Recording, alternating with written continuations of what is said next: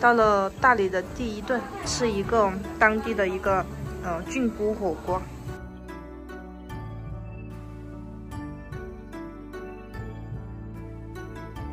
这个是大理粑粑，他说这个是没味道的，就是感觉像发面煎了一下，还送了一份这个冰粉，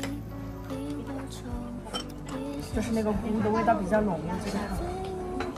看一下这个酱，各种各样的菇菌类，都不知道叫什么名字。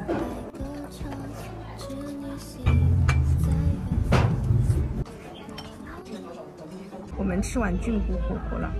现在坐公交车到那个大理古城，纠结了好久啊！本来想说在那个才村码头的，但是那里交通太不方便了。我们的行李又比较多，还是去大理古城那里住宿。然后今天的菌菇火锅的话，我自己觉得还可以，但是我朋友他们比较吃辣的，觉得太清淡了一点。然后那个店员还挺好的，就把我们带到这里来坐公交车了。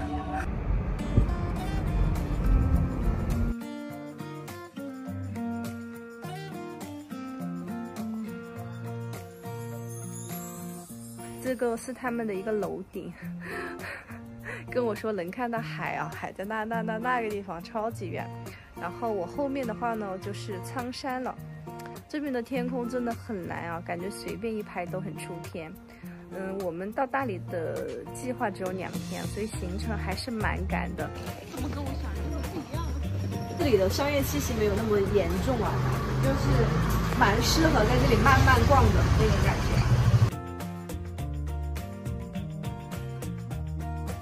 这次来云南的小遗憾呢，就是没有带漂亮的裙子。我以为这边会很冷啊，但是这几天天气超级好的，真的很适合穿那种白色的、浅色的裙子来拍照。这个就是大家打卡的那个转角楼，就在这里。我身后就是我在网上一老看到的那个稻田，我们来的就是时候，现在麦子现在稻谷正在收割，要是再晚个2天呢，就看不到了。现在景色还蛮好看的，就看过去是金川菜的那个。这里的景色就是随便一拍都觉得好好看呀，还是蛮值得来看一下的。现在打卡的这个大榕树啊，就在那个麦田那边走过来就可以了，不是很远。这里呢就是一棵树，主要是被那个许红豆给带火的。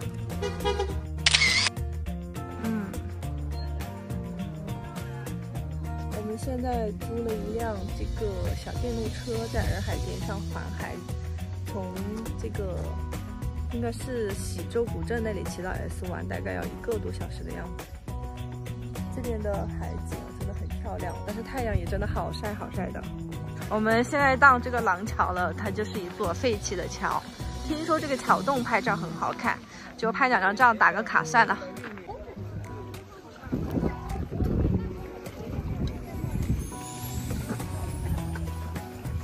这里就是 S 湾的风景了，它这里的海面呢就比较平，然后这个路呢是这样子的，有好多人在这里打卡呢。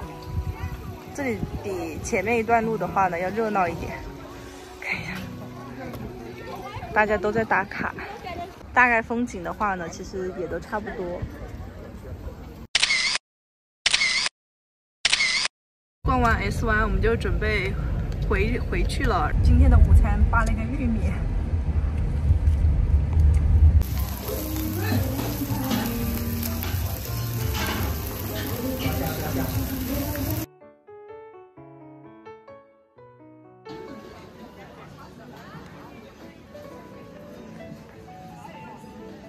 弄了一个标志性的一个披肩，刚刚在大理古城逛了一下，我们感觉跟汴河街差不太多，商业化确实还比较重，基本上都是卖东西的。